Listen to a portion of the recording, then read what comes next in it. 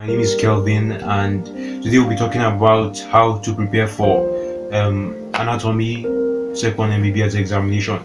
So the practicals, basically the practicals.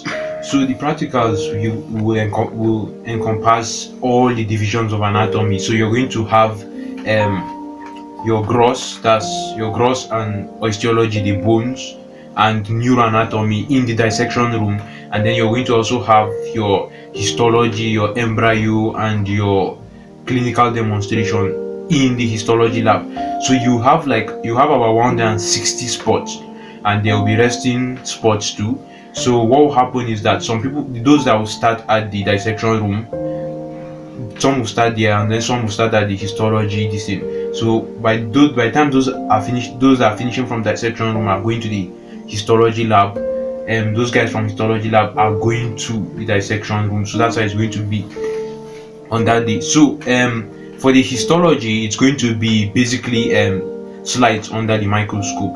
So most of these slides have already been snapped, so it's going to be very wise for you to get them and go through them. So before, for me, I used to go through them maybe like 15 minutes per day out there in my phone. So I just go through them in 15 minutes every day.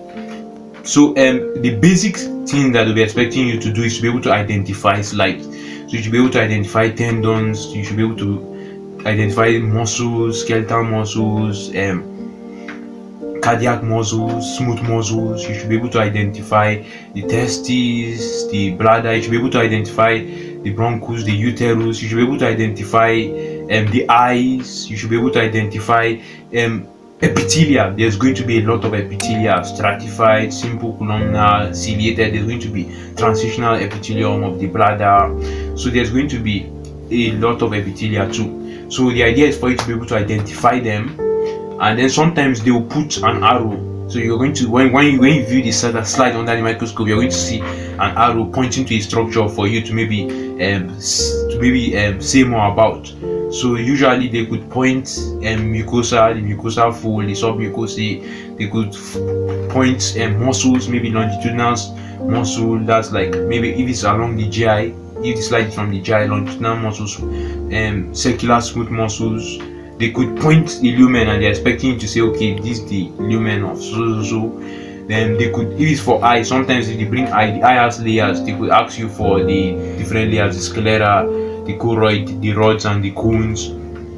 So basically just be able to identify it, but then be expecting all these little questions like that. So that's more or less the histology. Then in that same histo lab, you're going to have embryo, and the embryo will be those models in the museum.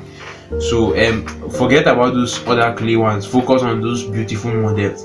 So the models, there would be mitosis and meiosis, all those their phases, especially those Parkinson, diplotin, and the remaining. Those are places that they usually ask, because sometimes it gets students confused. Then they would ask you about the placenta. They have the placenta. They have even the section that the model that shows the formation of the villus, the villi system.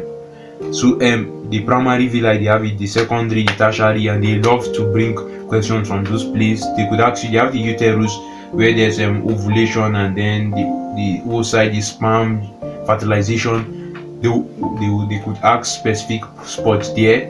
Then they could also ask, they have a sperm model. They could ask about the parts of the sperm. They could also bring congenital abnormalities like hydrocephalus and some other congenital abnormalities, so be watchful for that. They could also bring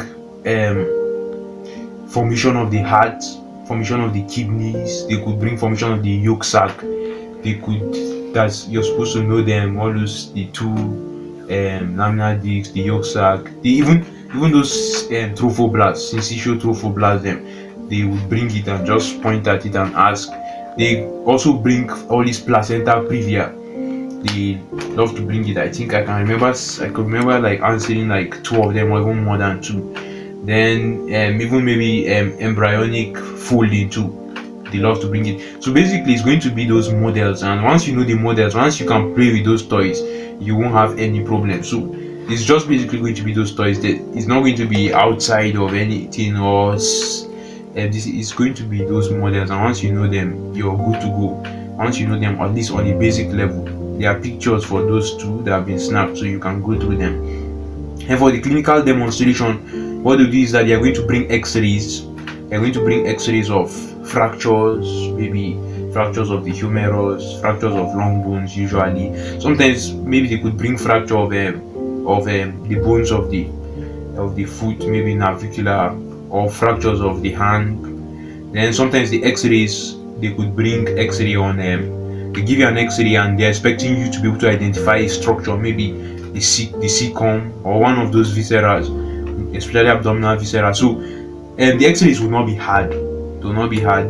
It's just for you once you are good at your normal anatomy, you'll be able to get the x-ray. So when